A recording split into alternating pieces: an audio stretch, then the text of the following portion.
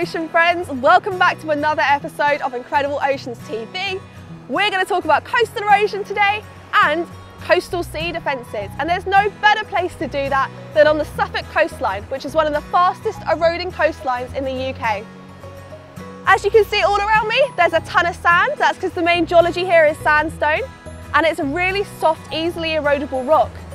Slightly higher up behind me, you can see a slightly harder rock, and this is because the roots of the plants are binding this soil together. But what coastal defences do we have around Suffolk? And how are they using these to protect the Suffolk coastline? So there's two different kinds of ways we can protect our coastlines.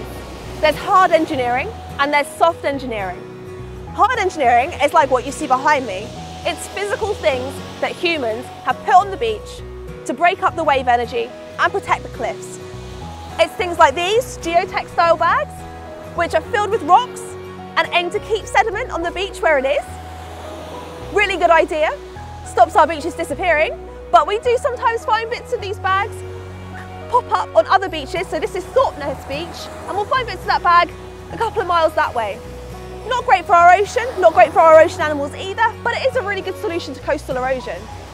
We've also got these wire cages, which are called gabions. They're filled with bigger rocks, and the aim is it's like a seawall and it deflects away the energy of the waves. So the gabions break up the wave energy. They do this by deflecting the water in several different directions at once. So when I throw a bucket of water at it regularly, it comes back in my face and I get very wet. But when I throw a bucket of water at this wall, no backsplash. Really cool. Up above them, behind me, you can see the vegetated area of the cliff. The roots of the plants bind the soil together and help protect it from erosion.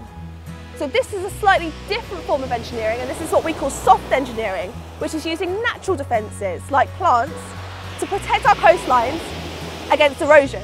Another example of this is just a few miles down the beach from Thorpeness here, we have a salt marsh.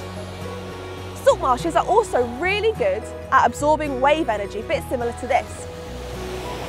They're home to lots of different plants and wildlife, things like sorrel, wild lavender, sea lavender, and they're really good nurseries for fish as well.